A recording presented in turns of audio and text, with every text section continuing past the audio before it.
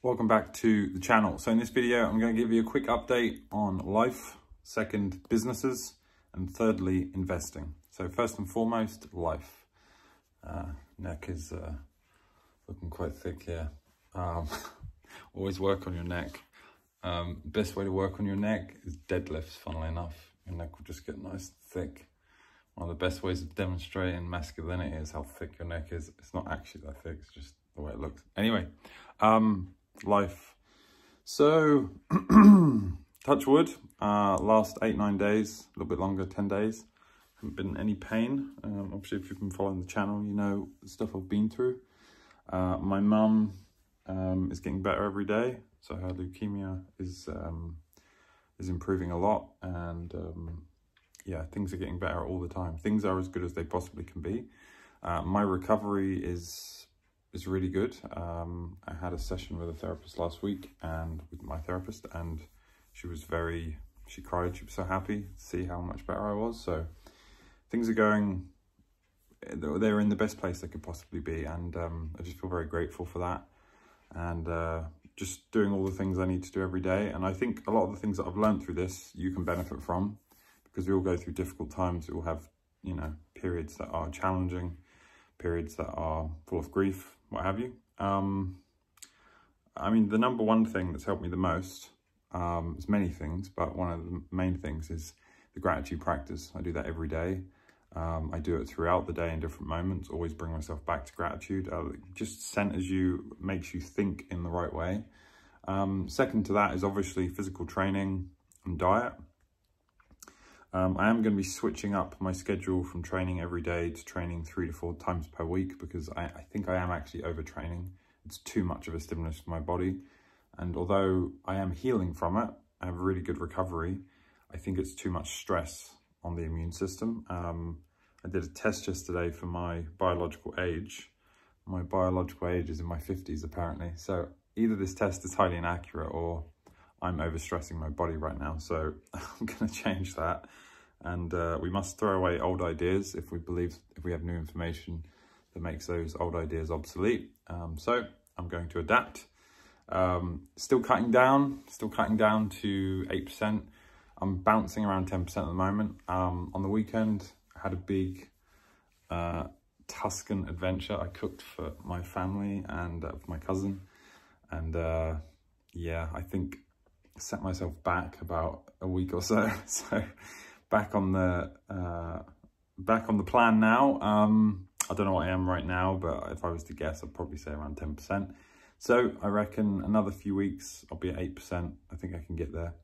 And yeah, roughly 1,800 calories a day. I talk about this in some other videos, but just got to follow the plan and the weight comes off and you achieve the goal you want. So once I'm there, then I'll go through a bulk, and the bulk is going to be a lean bulk and it's going to be very long. I'm going to be managing my weight through the whole process, managing my body fat percentage. And the long-term goal is to get to like 85 to 87 kilo at 10% body fat. That's pretty jacked. So, but yeah, getting strong is a great thing. And anyone listening to this, if you're not strong, I highly recommend getting strong and getting lean, because you just feel your best. You feel fantastic. So yeah, so that's cool. Anything else in life? No, I think that's everything. Yeah, like I said, I'm much better than I thought I would be at this point, and grateful every day. Okay, businesses. What's going on with the businesses? Well, to be fair, I have been having, I guess it's a life thing, but I have been having quite a bit of fun in my new car, and I have been slacking a little bit on the businesses and not working as hard as I should, but I'm pretty happy every day, which is a good thing. So you can't put a price on that. And yeah, getting my head back into the game, working more on the businesses. So I've learned to code, it's growing, got more subscribers on that. I got a few of the other little small startups, and then I got Deal Sourcer, which is doing around, I guess around $20,000 in recurring revenue, but like in October it did 30k pounds, so it's like $35,000, so it was quite a big month. I think the next few months could be pretty big as well, so that business is going well. Very high profit margin business. My idea over the next year is to build a couple more of these and to do them in a way that's more organic and where I own more of them also, but also balanced with low stress and low customer support. So I want to build out a portfolio of these that work for me, because Deal Source very much works for me. It works for all the shareholders. It's really doesn't require any work. 30 minutes of emails a month, and in my pocket, roughly in dollars, is around $5,000 a month after tax. And I'm not really doing anything for it. It's a beautiful thing. And yeah, just going to keep building out more of those. I think the beautiful thing about software as a service businesses, which I did on the video yesterday, is that when they work, they really work, and they keep paying you in perpetuity. And this is a version of wealth that's hard to match, because it's true freedom. And a lot of people get this from property, but like all my friends that own property, it's not passive, it's really active. It's a lot of work. Even simple properties are just so much of a headache, and you're also taking a lot of risk because you're taking out a lot of debt. That's how you create such superior returns, cash on cash returns with property, is the debt you're taking out. And in our current environment, who wants to be taking out debt? So I have no debt and have that cash flow, and that's a very powerful thing. So more than enough than I'll ever need on my personal expenses, but the goal is to 10x that in a year. So to go from, say, roughly speaking, in profit, 50K, 5K a month in, you know, in my pocket profit. That's all I care about, really. The other numbers are all BS, right? What goes in your pocket a month is all that matters. So my idea is to get to 50K in the next year, roughly speaking, in the middle of September, actually. So in 10 months. So I've got to figure something out. Now, I sold a business a few weeks ago, but I don't consider that a part of the goal. That's cash that came in, but that's not profit. So I'm talking about recurring profit every month. You know, no matter what, that money's still coming in. And I think it's a huge goal. It's not a huge goal when you think of the grand scheme of all the entrepreneurs that I know. It's very small, actually. But I think it's very achievable, and I think with the types of businesses, the type of leveraged businesses, meaning using technology as leverage, not with debt or capital or people, with technology, it's very possible to do that. It's also possible to do that as a solo entrepreneur with no employees and barely any customer support. I've seen it before, I've done it before, and I'm going to do it again, and I'm going to do it at a bigger scale, and I'm going to do it on my own as well. So yeah, it's cool, really cool. So that's kind of my focus for business. Okay, now let's talk about investing. So let's try and keep this under 10 minutes. So investing. My current view on investing is interesting. I think macroeconomically is a very bad idea. I think next year is going to be really bad. And I think it's going to pose some amazing opportunities to buy things at cheap prices. So building cash is a really important thing for me. I'm trying to keep my expenses low and just keep accumulating cash, which I am doing month on month. I would like to put to work 100 to 200,000 next year in dollars, roughly, into investments. And then I would like to get those at the bottom, and roughly speaking, in a year, double that. And then maybe another year after that, double it again. So, you know, turn like 100 to 200,000 into 500, 600,000 over a few years. And if I add that onto my current portfolio, and that will obviously grow at a similar rate, then I think I could cross. Obviously, it depends how bad things go next year. But I think roughly speaking, in 2 years, it could be at like a couple million quid in the portfolio. And at that point, you're at FU money, let's just say it as it is, fuck you money status. And regardless of the businesses, everyone, me, my family, we are good forever, and we don't need anyone. And that's kind of always been the goal. And then obviously as years go on and that compounds, I think especially where it's going to be positioned, which is all in Tesla, that's going to become tens of millions in, say, 7 to 8 years.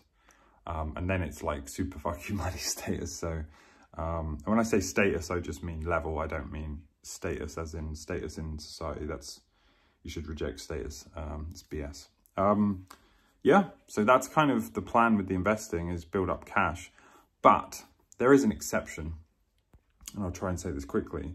I think Tesla's next quarter is going to be incredible, and there may be an opportunity to buy, and I'm considering and I'm thinking about it. If I decide to do it, I will tell you, but I am considering, because I think we're going to get such a leap in earnings that the forward PE is going to be insanely low. And it may pose an opportunity where, regardless of what's going to go on with the volatility of the stock next year, it may actually be an opportunity to buy. because I think the difference between, there's a trader online, I forgot his name now, who talks about this, but it's very true, is there's information parity. So that's where the market and the true information match. And typically where there is a big discrepancy between information parity, meaning here is the truth and here is what the market thinks, here is the opportunity to buy. And that is possible in this quarter to see a big jump, because the forward PE is going to drop at such a crazy rate. Because it's not like their earnings are going to drop month on month. They're actually going to keep at quarter on quarter. They're going to keep going up. And with such a leap in earnings, I mean, it could comfortably be doing an annual run rate profit of 20 to 25 billion by next quarter. So roughly speaking, if the company is doing that kind of recurring profit per year, and then you adjust for growth and everything else, and you discount that back, you're roughly looking at, if that's on a P of 10, it would be 250 billion, a P of, is that right? It's even more actually. So it's going to be really, really, really cheap. So yeah, that's one thing I am considering. Bit of a ramble, but it's just a Tesla point that I am considering buying. It's hard. It's really hard because I have to be disciplined, but it's, you know, it's just so cheap, and I think the company's going to be huge. So taking the long-term view.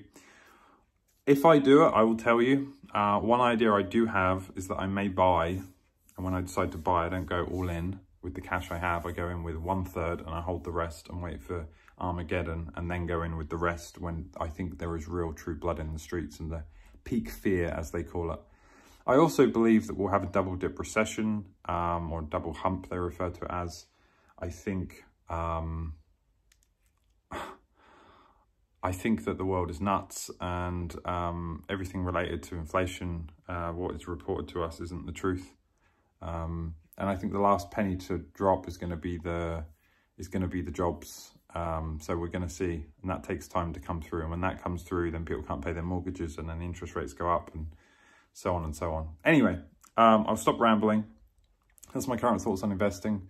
Building cash. When I decide to buy, I will tell you.